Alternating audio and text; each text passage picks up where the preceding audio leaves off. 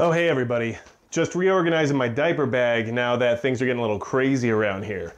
I thought it'd be an interesting topic to talk about preparing for SHTF with a baby, especially since it's Father's Day weekend and I just had a newborn arrive. So I figured I'd talk about how my EDC and my go bags have changed because of having a baby and what it's affecting when it comes to preparing for SHTF.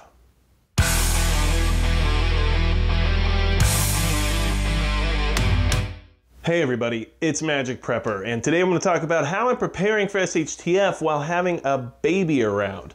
Now, it is Father's Day weekend. I thought it was appropriate to discuss the idea of being a dad or having children during an SHTF event. Whether or not you're a mom or a dad, the same logic is going to be applied, but trying to keep a baby safe and trying to maneuver through an SHTF event could be extremely difficult. And it has changed what my everyday carry looks like, and it has changed what my whole platform of go bag for when it comes to time with just me and baby is going to look like. I need to do a few things, and some of those things involve making sure that the baby's comfortable, making sure that she can still eat even if mom is not there, and making sure that her needs are going to be met if for some reason, in some kind of travesty or emergency, I get separated from mom and it's just me and baby out and about. How am I going to make sure I take care of that child? So if you're worried about preparing for SHTF and you've had to change some of your EDC or your security preps or anything like that because of the way things are in the world today,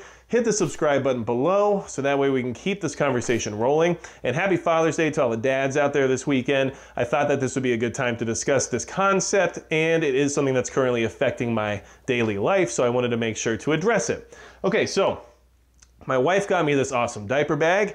It is super cool. It's from a company called Active Duty, but basically it gives me a lot of the modularity that I like in any of my get home bags or my bug out bags in the form of a diaper bag. So it has like an insulated bottle holder, it has the diaper changing pad, it has all the stuff you might need, but what's nice about it is that I can then adapt it and still make it a capable go bag for if I'm out and about and I need to get going or get gone and I have the baby with me, okay? So what I'm gonna do is I'm gonna go through the bag, give you guys some ideas about the stuff that I feel is very important for when it comes to preparing for SHTF situations, especially if you're out and about with a newborn.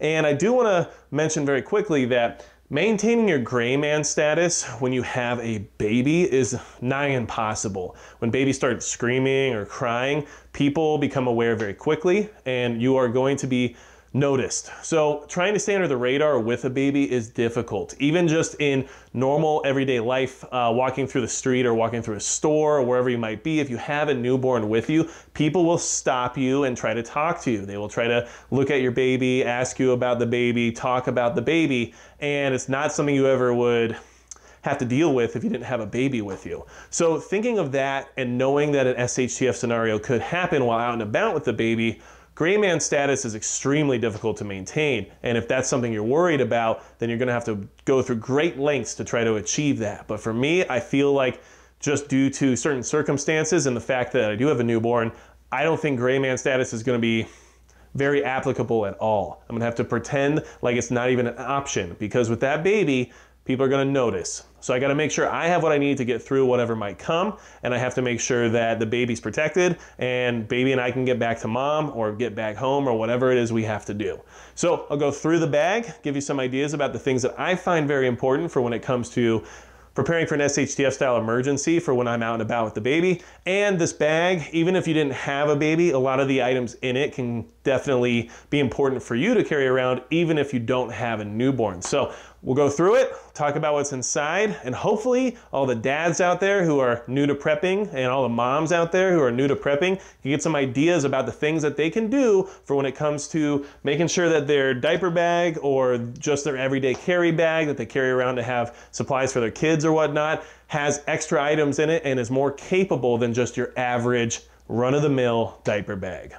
Okay, so like I said before, I'm gonna do a close-up of the diaper bag, give you some ideas about the things that I have in it that can help in an SHTF situation for when we're trying to get from point A to point B, either back to mom, back to home, wherever it might be. If me and baby are out on our own and things go down, maybe an EMP or maybe there's civil unrest or who knows what, we wanna make sure that we can get back to where we need to be so that baby's comfortable and taken care of and the family can be safe and we can take care of each other, okay? So, first thing I want to go ahead and point out is that earlier you saw me pulling my AR pistol here out of the diaper bag. I don't carry the AR pistol around in my diaper bag on a daily basis, but if there was a reason or a need for me feeling like I might need to, then I can. And what's nice about that is it actually does fit in the diaper bag. So it's something to consider, especially if you have a concealed carry permit in a state like mine, where you're actually allowed to do something like that, then awesome. In case you want to be a little bit more prepared, a little bit more ahead of the game, especially if you're expecting to encounter some kind of a hostile situation,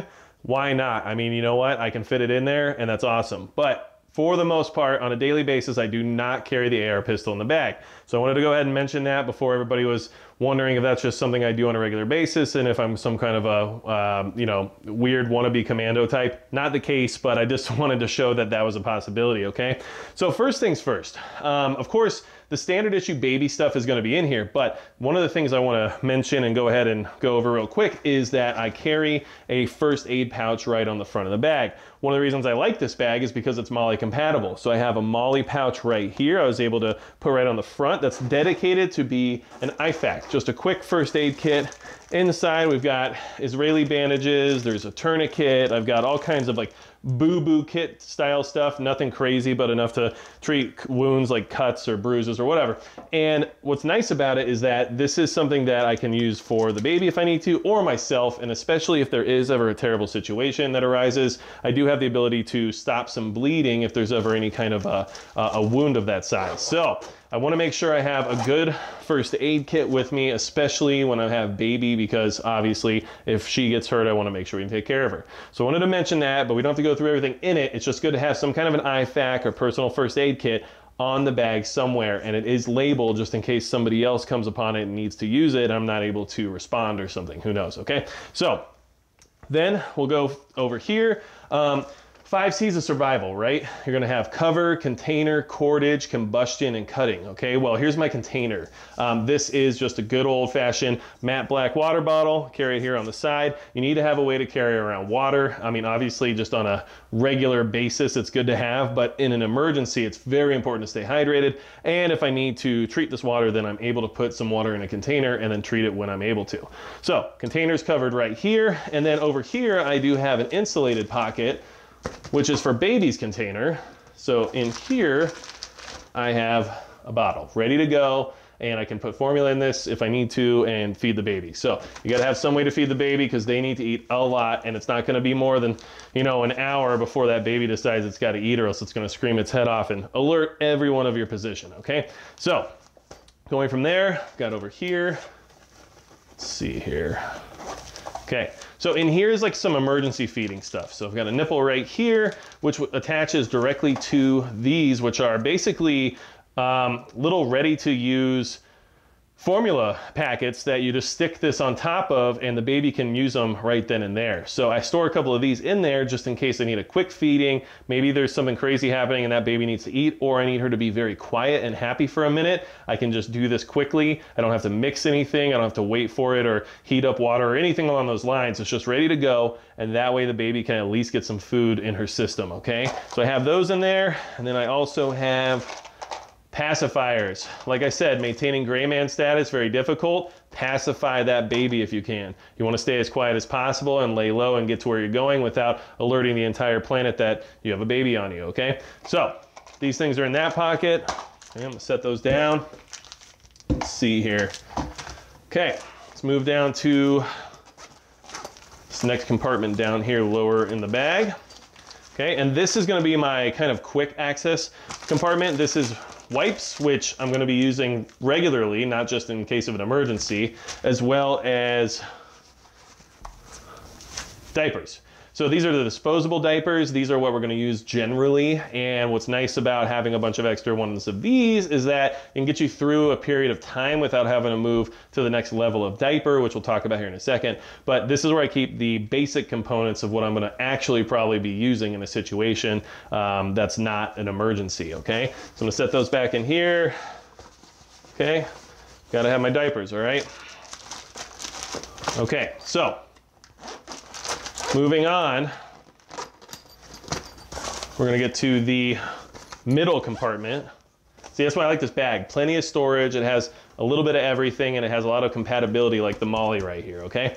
So, redundancy, got another bottle here, because if one breaks, what am I gonna do? You know, I gotta have at least a backup just in case. So, redundancy in the bottle.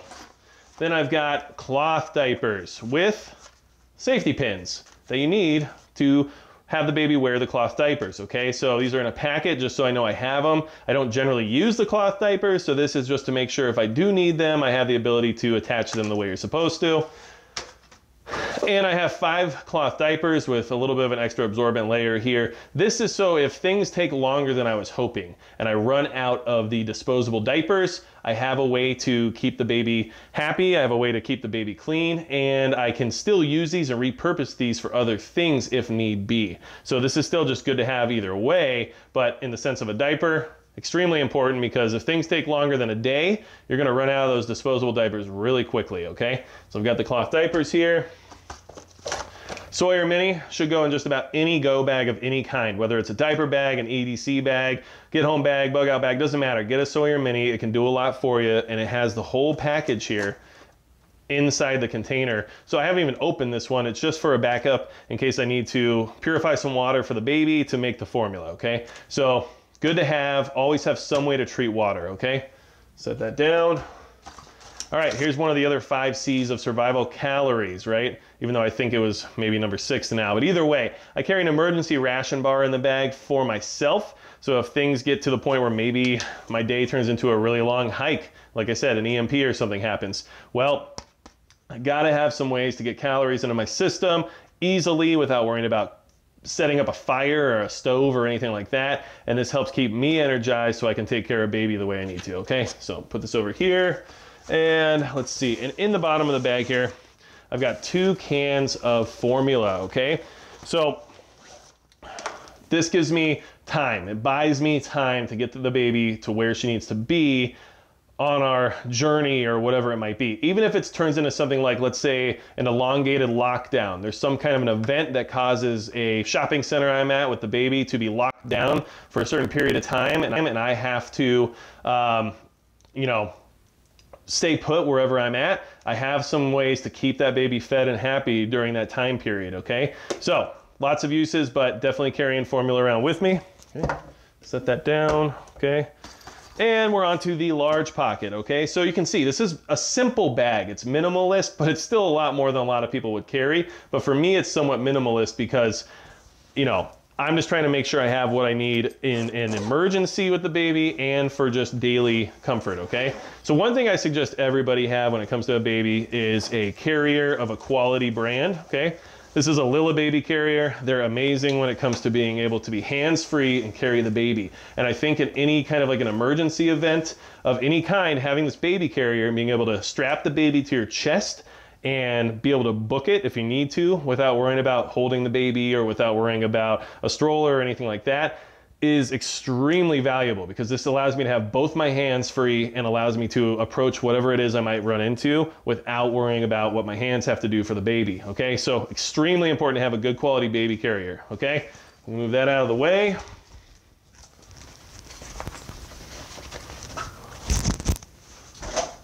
Okay.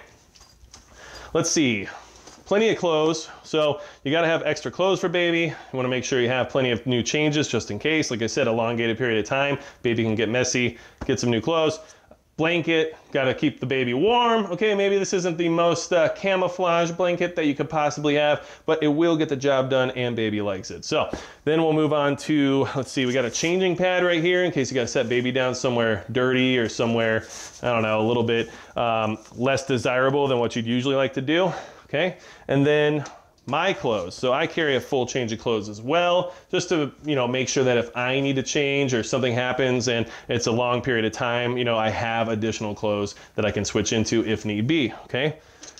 And then, let's see, I've got this compartment right here, another survival C, cordage. Gotta have some cordage, no matter what you're doing or where you're at, have a way to tie things if you need to, okay? Cordage is amazing. You never know what you're gonna use it for, but in any emergency, it can come in handy and it can save your life. So have cordage. And then this is an emergency sleeping bag. I always carry one in every bag that I have because it can either be used to keep you and the baby very warm, or you can use it as shelter. So that's one more C of survival, which is cover. This can provide that, especially in combination with the cordage. So when it comes to cutting and combustion and everything else related to the 5 Cs, I carry my knife on me as my EDC. I carry a lighter on me as my EDC. I carry a multi-tool that has a knife. So I have a lot of redundancy. I have flashlights, more than one. I have another multi-tool on my keys. So there's a lot of things I carry everyday carry-wise that help supplement this bag to basically be able to cover all 5 Cs of survival and still get me everything I need when it comes to taking care of a baby.